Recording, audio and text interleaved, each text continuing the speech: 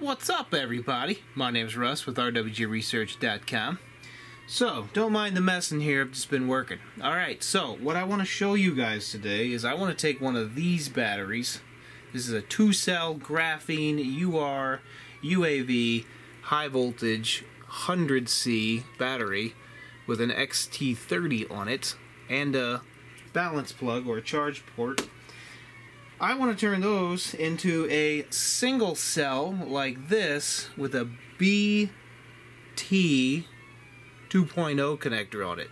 Okay, the BetaFlight connectors. So here is a 450 BetaFlight battery. It's got a little plastic case on it. It's been glued on there well, and it's got the proper new style FPV, BetaFPV. A little bit more power you can get through this thing. Okay, it's a BT2.0 connector. Here's their part number if you're interested. And I was able to acquire a set of 5 a while back, and I've been using the other ends. I never used the battery side, and I got a hold of these today for a really decent price, and I'm going to convert them over to singles. And you might be asking, why would I do that? Well, I'm flying this homemade little thing, which I haven't finished making a video on yet, and I really tried to keep this light. So, this battery right here, let's look at it, okay? I'll read it off. So this battery says it's about 1.2 ounces. I mean ounces because that's what this scale reads at. So it's about 1.2, okay, as a whole battery. If I grab the ones I've taken off, all of the goodies, so here's the pile of goodies, these are now 0.9. So a little bit lighter if I weigh this stuff. 0.35. So that's a lot of weight right there. So these BetaFPV batteries are 0.9 as a set altogether. Here I've got these without the plastic housings on them, and they're 0.9. So pretty comparable, but these are actually 450s and these are 550s. So I designed a little file that is on the printer right now. This guy right here. This guy is the housing. So what I want to do in this video today, see if one of these is gonna fit. I want to show you, well, that was a little close, wasn't it? I want to show you guys how to do this yourself, in case you were wanting to do this. Some people, they just don't know how to do this stuff, so I'm going to show you. Now I will give a fair warning here. You absolutely need to know what you're doing because, to be honest, you can short these out, blow them up, cause bad problems, burn your house down. So do this at your own way of doing things. Now some other people actually are taking the other styles, the BH connectors, and converting the batteries, but these are glued on here in such a way that I think it would be really hard to do. These, however, are not, and so we're going to convert this into this using this little 3D printed plastic housing I just made, which looks like it's going to fit. So let me show you how to do this. We'll start by taking that apart. Alright, one thing I forgot to mention, so some of you are wondering why I would put these type of connectors on a 100C rating battery. Well, these little guys right here are 30C constant current output capability and 60C burst. Okay, so these are a lot more than that. But the thing about this whole situation is, I don't plan on pulling that much current out of these. I just want these little 550s to be about the same weight as these 450s. So I just put the plastic housing on that guy.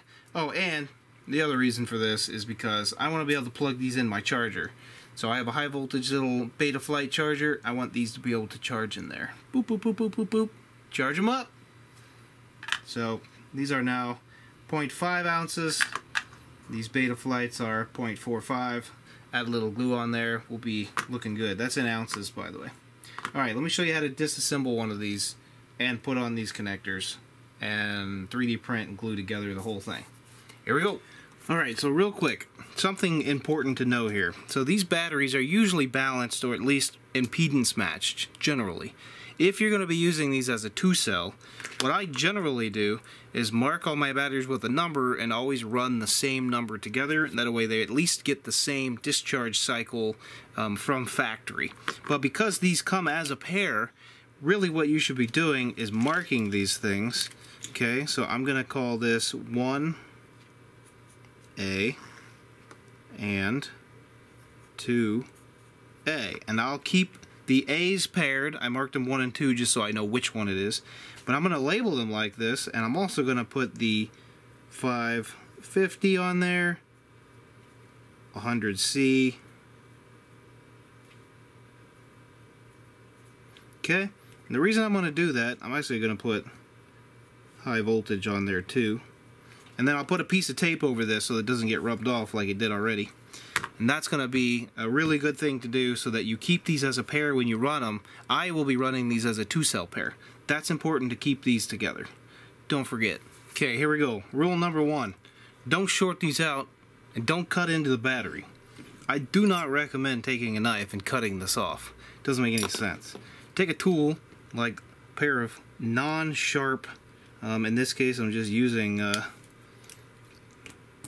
pair of tweezers, or not tweezers, but anything. Alright, just tear the wrapper, then you can actually just peel it off.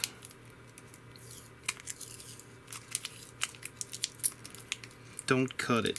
It doesn't make any sense. Okay, gone. Next, usually these are wrapped. I would like to actually put some hard material back on these, but it'll add some weight. So this is like usually how they wrap batteries, keep them protected. So if you peel them off gently, you can actually peel this off. See how they got paper and cardboard and stuff to help protect the battery? That is important. These little Betaflight do not have any type of protection, which is not great. When you get into the battery side of things, you have to use some caution here, because if you short a wire out, you're going to burn it down. So usually they got like paper and Kapton tape and all kinds of stuff in here. So gently take all this stuff off, carefully, not to short anything out. And what you're left with is the ability to get to the solder points of each one of these. Now these batteries are taped together. I'm actually going to peel this tape off. This is going to help me later. You can mark the batteries now if you want. I'm going to mark them when I'm done. So the reason I want to take this tape off right now is because I want the ability to pull these batteries apart. All right, as I take them apart. If you got something to help hold this thing, that'd be great. I'm just going to set them here like this for the moment. All right, now the important thing about soldering: if you get these wires too hot, you're gonna have a bad day. So what you really need to do is turn your soldering iron up. I turn it up to about 700 degrees, even 800 if you want, but you got to be careful not to burn your flux off.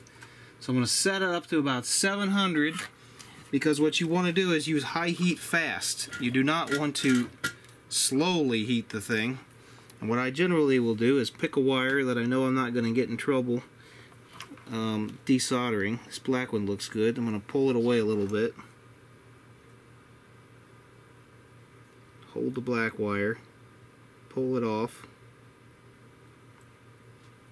Being careful not to short my soldering iron against anything else.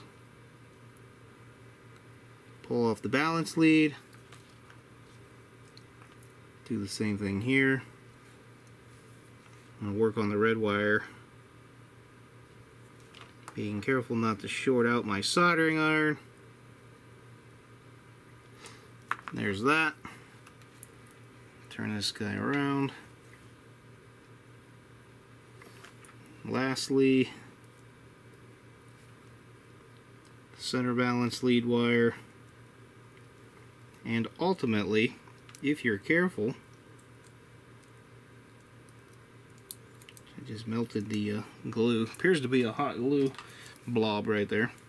You can hold both batteries and basically they'll come apart.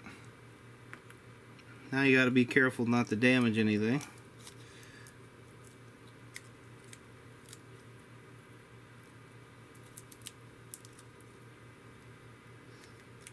Now generally, if your battery's been stamped together, you won't have solder points. These luckily have an extra tab that's been put on there so they are easily solderable. Is that a word, solderable? Anyway, point is, these are nice the way they sit in here. I'm actually going to try to get a little bit of this solder off so there's not so much solder floating around. Now, if you do that real fast, like I just showed you, that's the way to do it. And the reason that's the way to do it is because you really, really, really don't want to heat up these tabs too hot while you're soldering. So I'm going to turn my soldering iron down so I don't burn everything. Okay, so now you got that. Now what I'm going to do, I'm going to try to zoom in and do this in a spot where we can see it well. Hopefully it focuses. I'm going to take my BetaFPV,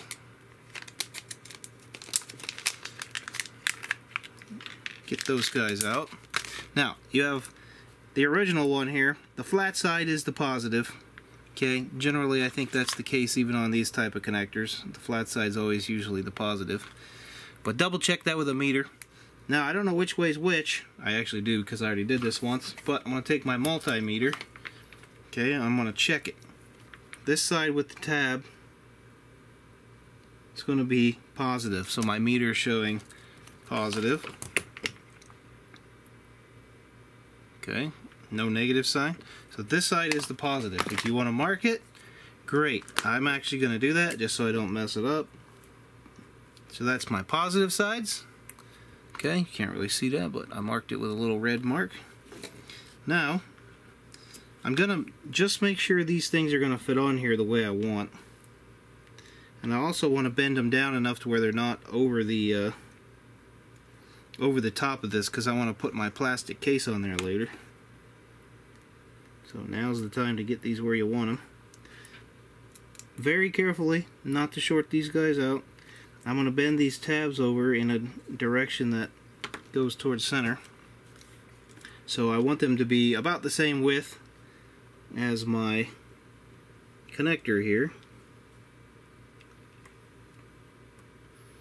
Now, generally what I do is take a piece of silicone wire, like this is an old lead, tear this off, twist this guy, fold this in half,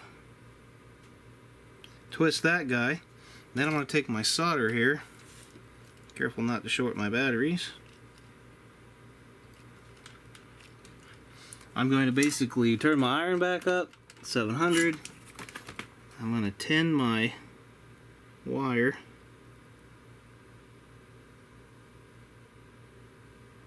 so it has full amount of solder on it. I'll let you guys watch the struggles too. Remember, the hotter your iron, the quicker it'll burn the flux. I'm also going to put solder on the connectors. Okay, that's important because later you're going to need to do that. That's a great focus. Anyway, so I'm going to go ahead and do this one just to have it done.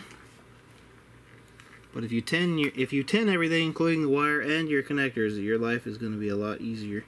If you bridge the connection on these little connectors with solder, which can happen, it's going to be a problem. Okay, so now I'm going to hold this connector and I'm just going to tack it in place. I want this to be all the way down. I'm going to tack it in place and make sure it's where I want it. If it's in the center, if it needs to go left or right, it needs to be pushed over. That looks kind of terrible. I actually want to move it over a little bit. So just tack one side, get it in the center, get it where you want it. Looks pretty good. Now on the other side, I'm going to actually take this 10 wire I used, okay, and I'm going to use it to attach everything together. I don't want to rely on just the solder I'm using the wire as like a filler. Again, paying good amount of attention, you're not going to short this stuff out.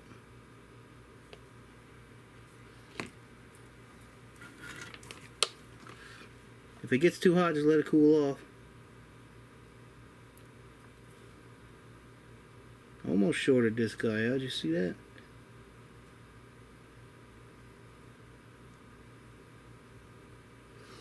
Okay, so using the wire as filler. Then I'm going to take my snips, cut it off. And I'll do the same thing to the other side. Alright, so cut this off. You could use a bigger wire. I'm just folding this in half because it works.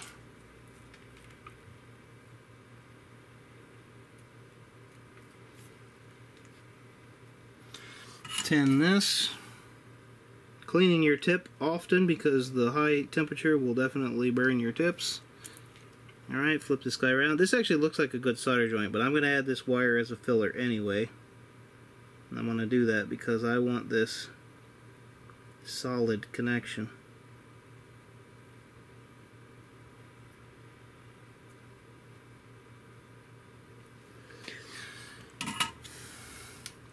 Okay, the more solid the connection, the better off that this is going to be,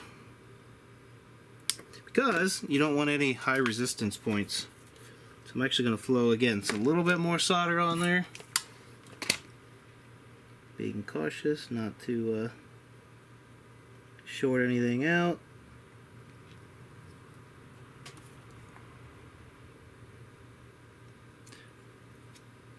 Not the best I've done, but it'll work. So, that's how that's done. So, you can see what that looks like. Now, if you really wanted to, you could add some Kapton tape or something between there, but really, I've never had a problem with these pins being close together like that. So, just to confirm we got the polarity right, again, I'm going to take my multimeter here. I'm going to hook up the red to the flat side. Yep, good, no problem. This is why my bench is a mess. I throw stuff around. Okay, I'm going to do the same thing to this one. I'll be right back.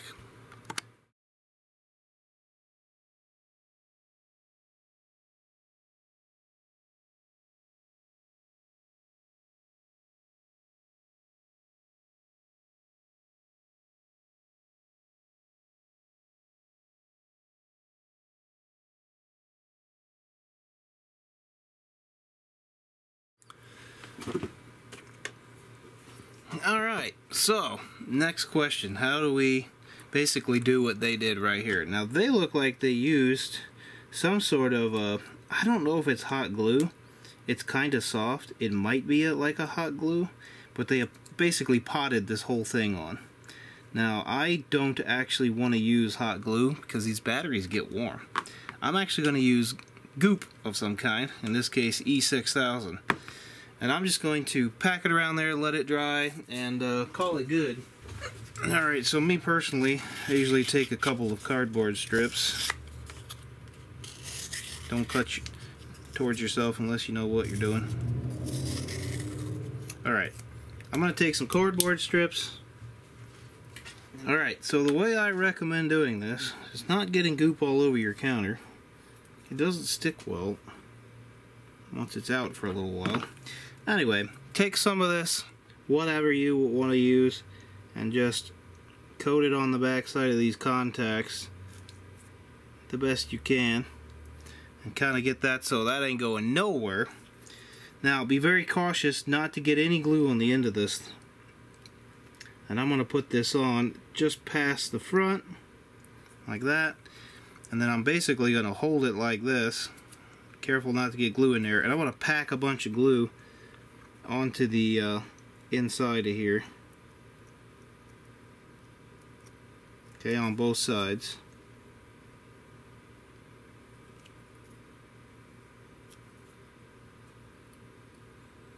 Don't worry about getting it everywhere. You kind of want it to get everywhere it can get. Alright, just pack it the best you can. And then push it on, pack it again, until you're happy with the result.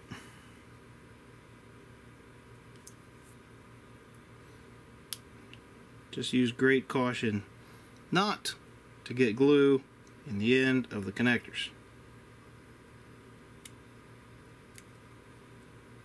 It's going to be messy. Don't worry about that. Okay, that's basically it. I'm going to wipe this off with a paper towel, get you know, a little bit of this cleaned up. Alright, just got the last one finished. So, let's go ahead and weigh this guy, shall we? So we got a BetaFPV,